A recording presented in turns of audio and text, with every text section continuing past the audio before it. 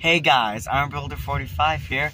I've been seeing TikTok videos about the McDonald's pickle being bigger than the patty. So I'm gonna go and find out if that's true or not. Alright guys, we are now pulling into McDonald's. We are gonna order 4 burgers to see if the pickle is bigger than the patty.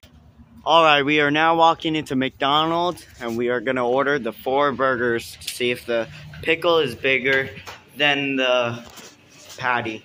Let's address the fact that 4 hamburgers cost $10. Alright, we are now opening up the burgers.